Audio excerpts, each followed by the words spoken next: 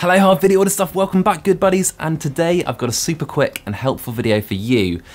I'm going to show you how to use the multicam feature in Final Cut Pro with ease, and I'll chuck in a couple of Harv special tricks to make you feel like a master of the multicam.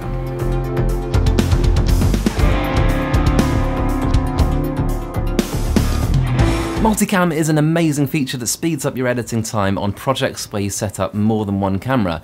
However, I've found that multicam really comes into its own when editing music videos. So that's the example I'm going to use today. As always, I hope to educate and inspire you. Please let me know if you found this helpful by liking, leaving a comment, or best of all, hit that subscribe button. So firstly, we need to create our multicam clip, and apologies for people who have done this before. It's really quick and easy. Just select all of your clips and your audio track, and then right click and select New Multicam Clip. The default settings that Final Cut gives you are normally correct, but do check them just in case. Once that's done, and it can take a little while, we can then drag the clip onto our timeline and get to work. The next thing I advise you do is double click on your multicam clip and then just make sure that everything is synced up as it should be. Final Cut is actually very good at doing this usually, but it's good just to make sure. And really all I'm going to do is just look for spikes or, louder bits in the audio track and compare it to the video tracks and just make sure they're all aligned as they should be. Of course, what made this possible is the fact that each video has a scratch track of the audio when we did all the filming, so it can sync it up pretty well. Now the next thing we're going to do is to rename all of the track clips. So instead of it being C0001, we're actually going to rename it depending on what the clip looks like. So the first one I'm going to rename Side because I'm kind of on a side angle to the subject. This will all make sense, trust me on this. Next one I'm going to call Cell Wide, next one Cell Tight, and so on and so forth. Now the reason that I do this is when we go back and look at our main timeline and right click on our clip, we can actually select our angle just straight from the menu there, and it's really, really handy.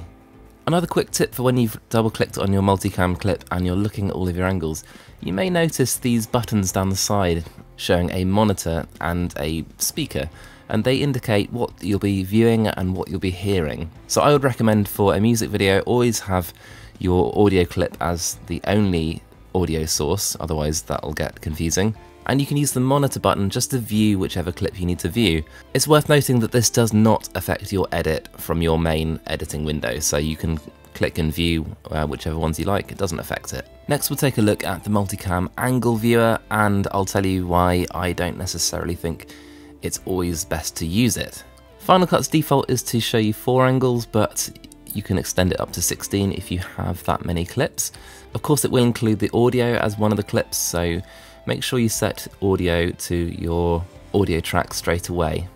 Of course the main purpose of the multicam angle viewer is for you to edit your video in real time. So in theory you can hit play and then just change angles to your heart's content. The only problem with this that I see is that it's very taxing on almost any system. It doesn't matter how fast your computer is, things will start to slow down. Here I've got 6 clips, of which all of them are shot in 4K, and I'm editing this on a top of the range as of the middle of 2018 iMac 27-inch.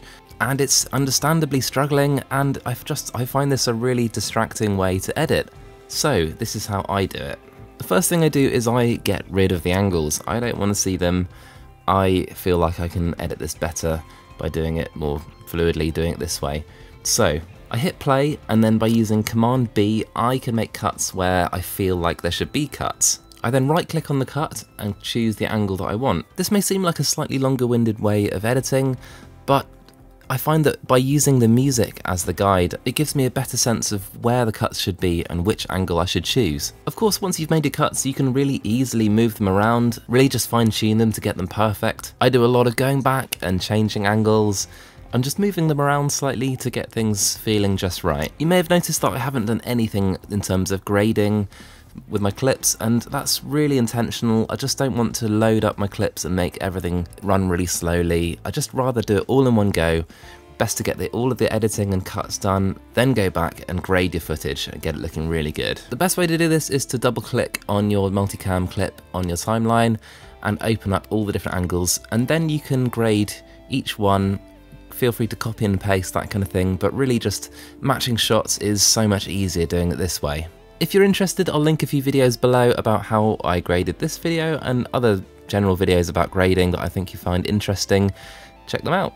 Lastly, and as a nice little bonus tip, I want to show you how to do a really nice fade in. This song really did need a fade in, so instead of adding a control point and just adding a standard linear fade in, like a straight line fade in, there is a, in my opinion, better way to do this. So I'm going to add 2 keyframes to our opacity control here, just, you know, where you want them to be. Drag the left hand one down and then right click and select ease, and you get a really nice S-curve of a fade in, and it's just a really nice gentle sort of fade in. It just looks so good. And there we have it, a nicely graded, nicely fading in multicam clip of loveliness. Questions and comments down below, please. I'll be down there as much as possible. Anyway, that's it for now. Thank you so much for hanging out with me today. I've made a huge amount of videos like this, so I'll pop a couple of particularly good ones over this side, and if you fancy sticking around and you're not already subscribed, definitely do it. Just hit the blob that's over my shoulder on this side, and until next time, let's help each other out and shoot better video. See you guys.